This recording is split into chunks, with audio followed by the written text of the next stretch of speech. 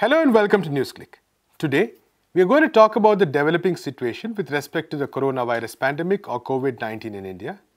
And with us, we have Dr. Yogesh Jain, one of the founders of Jan Swasthya Sahyog, an NGO that provides community health services in Chhattisgarh. Thank you so much, Dr. Yogesh, for joining us. Yeah, I'm happy to be here. So, I'll start with the issue of testing. So, one of the key questions that journalists, health experts have been asking from the very beginning this news emerged was whether India is doing enough tests. And when we look at the numbers are not completely available in the first place. And even when we look at the numbers, we find that there are huge variations. States like Kerala have done relatively larger number of tests, whereas there are a number of states which have done very, very few. And the question from the very beginning has been that whether the low number of tests probably is concealing the actual spread of the disease and the seriousness of the situation. So you've written a bit about this. So could you tell us what you think on the situation right now? So it's clear that the testing criteria as a way to decide whom to diagnose and to diagnose well enough has been flawed and seems to suggest that there is an attempt not to know the exact truth about the burden of the problem that we have in the country. So while in the garb of certain assumptions that the problem has not really been percolated into the community, has not spread into the community, we chose a very stringent criteria for the first several weeks of this pandemic in India. In fact, as late as till 2 days ago, this has been that we have been only investigating and offering the tests for the COVID-19 to only those who had come from abroad and were symptomatic with fever and cough, or if there was a health worker or a family member who was in contact with a lab-proven COVID positive person. Now, with this restricted criteria, obviously the number that we picked up as problems were very few, in spite of the fact that there were several of us who were found to have been infected within the country. And we had been asking for evidence of, the lack of community transmission, as it is called, that is transmission happening within the country, where the experts who decide this testing criteria would say that in their limited search on the samples that they collected from some random patients, they did not find evidence of COVID-19 in their body secretions, and thus they said the lack of evidence was evidence that there was no community transmission, and thus there was no need to test them. I think in this limited criteria, in this making such a stringent criteria, there were some things also operating, such as whether the number of test kits that the country had at their disposal were fewer than what they needed. And secondly, they used the bogey of not creating a panic situation of a lot of people going for the test. But I think in the process, we missed out a few weeks, I would say at least 2 weeks, in picking up the problem in adequate numbers. Because without picking up someone who's got COVID-19 positive, even if we don't have any treatment for it, we would have been able to isolate quarantine people who would be infected, preventing the disease from spreading to other people by appropriately isolating and offering treatment to those who would be able to get out with non very high level treatment also, like giving oxygen and other things that would have been possible. So we are learning it the hard way now. And only as late as 2 days ago, the ICMR, which is the government body entrusted with deciding on the testing criteria, has added a few more criteria for investigating, so that now they also offer it for those with severe pneumonias who are coming to the public hospitals. Plus, they've also now allowing it for symptomatic healthcare workers. Even if they don't have a contact with a COVID positive person, they're offering this test. But still the numbers have to pick up. As late as yesterday, there were only 18,000 tests done for the entire country, of which close to 500 samples are positive. Right. So the key question, like you mentioned here, is also the issue of test kits.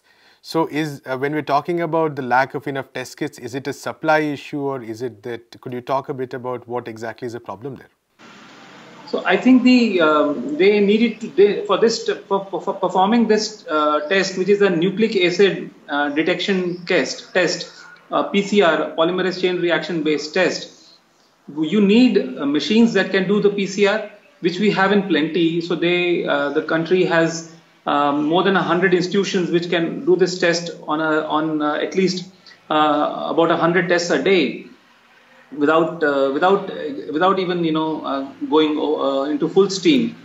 But you also need probes and reagents to do this this testing of this specific genome of this virus, and that has to be procured from various places. I know for one that the NIV Pune, which is the nodal center in the country to do the confirmation test, have developed their own test kits. And even till yesterday, there were 18 candidate tests clamoring for validation so that they could be offered to a much larger network of diagnostic labs, of which 2 have been confirmed to be validated yesterday. And at the same time, not only this offers now, but even before this 2 extra tests were validated, the country had enough numbers. I am told at least 100,000 kits they had, which could have been, they could have ramped up their diagnostic process. So compared to countries like Germany and South Korea and Singapore, and now increasingly, not as a good example, but United States is also doing such a large number of tests now, and yet we are with one of the lowest rates per million of tests being done. So in any case, the run thing that we're running is that we are missing out on some people who have the disease and are not picked up, and thus we are allowed the epidemic to progress where we could have picked it up earlier and sort of restricted the total number of secondary infections that would have happened. So what you're also saying is that community transmission is probably well underway in India already. Absolutely. I have no doubts that community transmission is there. Even if the latest data from the last few days suggests that for close to 15 to 20% of patients, most data sets say that they don't even know where the person got infected from. And whenever such a question is asked in press conferences, the people who decide say that they don't want to share, personal data in this case, which is actually, one is not asking for personal data, one is asking for the mechanism where those people could have got infected in the first place, which is actually in the larger interest of the entire pandemic management that we need to understand. But that even that information is denied to the people who are asking for that bit. Yes. And the other key question here is regarding the personal protection equipment for health workers who are in the front lines of, say, dealing with this pandemic. Now, we had this huge celebration, so-called celebration on Sunday to honor their work. But many media reports as well as testimonies from health workers themselves have pointed out that there seems to be, in many hospitals at least, and many centers, a shortage of such equipment, especially if you're looking at the possibility of a major inflow of patients. Absolutely. So I think there is a personal protection equipment, which includes masks, gowns, gloves, and those hazmat suits. They are and sanitizers have been in short supply because of lack of information for the community, and thus overuse and misuse and hoarding done by the people at large. Right.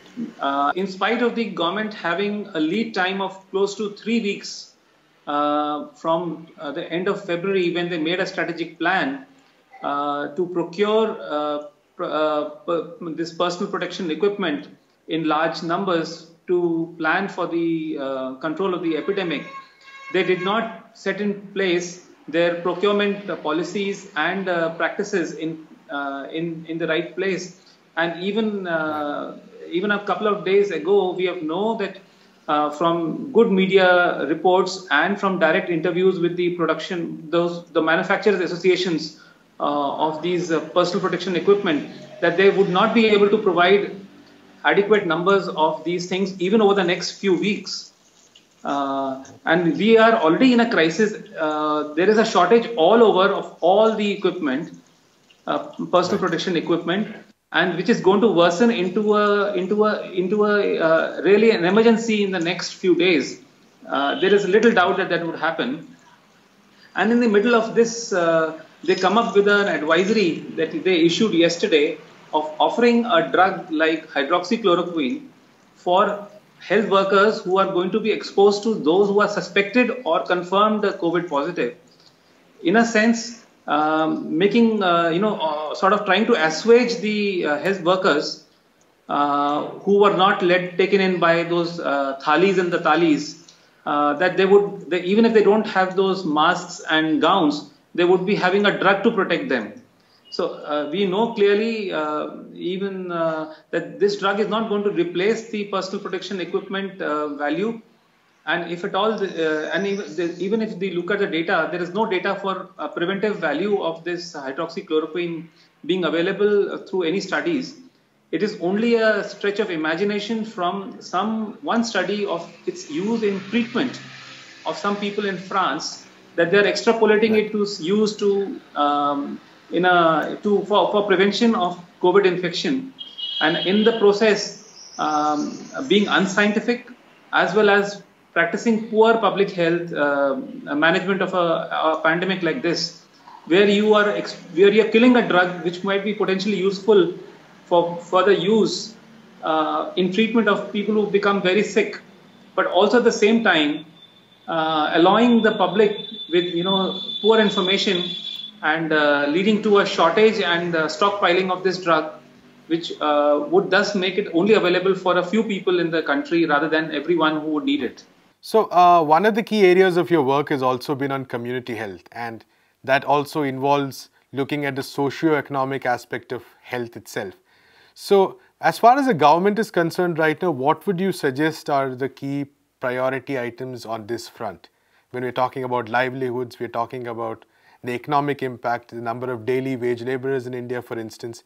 So keeping all these things in mind, in addition to, say, ramping up testing, in addition to providing or trying to procure as much as personal protection equipment as possible, on this front, what does the government need to do? So I would clearly say that we need two major interventions that should be there. First, we need to protect people's health, not just from COVID infections, but also from all the other things for which people access the public health systems. So I don't want someone to die of tuberculosis because the person did not get his TB drugs in time and yet saved from COVID infection. So I would want all the public health programs that look at people's management of illnesses where time sensitively you require drugs to be continued, whether it is tuberculosis, diabetes, HIV, leprosy, cancer, and so many other illnesses. I don't want the public health system to close its outpatients and chronic disease management strategies at the community and clinic levels to be crunched by our efforts to control this pandemic that we are still not doing very well at. The second, which is far more important, is the way we are using some strategies like lockdown. In this case, locking up an entire community is called a lockdown. I don't know why it is not called a lockup of the community. Doing it in an inhuman way, killing the social and the economic lives of people, where when we know that majority of us are still in an informal economy situation, to not protect people through adequate provision of food and their other needs is something that is completely unacceptable, to make people die of of illnesses due to which happen due to hunger or due to lack of money for other things. but save them from COVID infection. So even in the way this lockdown has been organized, suddenly stopping all means of transport has led to a large, movement of people from cities where they had migrated to their rural areas in where they come from, whether it's Jharkhand, Chhattisgarh, Rajasthan, um, coming back from Gujarat, Maharashtra, and other bigger towns.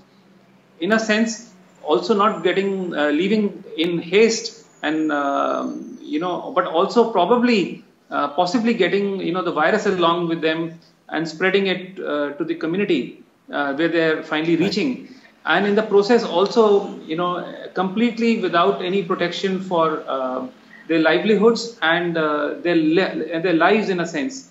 So learning from the way Kerala has done, and maybe some other countries have been doing, which have higher social security systems, better security systems. We need to go on a war footing to prevent our people from dying due to other reasons, and their lives being destroyed for all times to come. While we are trying to prevent this pandemic from killing people due to in the short and the long run. And we need to see this pandemic we need to have a humanistic lockdown rather than like an inhuman lockdown that we have been having. Right. And even prisoners in a lockup have certain rights which we need to protect at the moment. If we are all prisoners of the state at the moment, people need to be protected by providing adequate food, healthcare, and all the other rights that are still valid when you're locked up. Right. And finally, there's also the question of scientific temper, because we saw how on Sunday people gathered across the country. In many places, it almost descended into a procession or a celebration. And before that, there were all these WhatsApp messages. There's been a lot of fake news going around regarding how coronavirus can basically disappear in 12 hours, or that clapping or sounds made basically kill the virus. And a lot of this is done by supposedly educated middle class people as well. So there's also the larger question of a social crisis we are facing in terms of scientific temper when as far as dealing with coronavirus is concerned. Yeah, so we are reaping the harvest of lack of scientific temper, or I would say distemper in a sense of in the country. And added to this, the lack of transparency and secrecy about information, adds misery to the misinformation that goes around. If you don't tell people what are the symptoms, and you don't test people when they want to test it, get themselves tested, and don't provide the right information at the right time, then people will obviously imagine things about causes and treatments of problems that they face, and attribute it to through racial slurs, or through destroying the poultry industry that has happened now, where swine flu was probably confused with coronavirus infection. And thus people culled, thousands and lakhs of poultry in most of central India, destroying the livelihoods of a large number of people, plus also, endangering people's nutrition levels.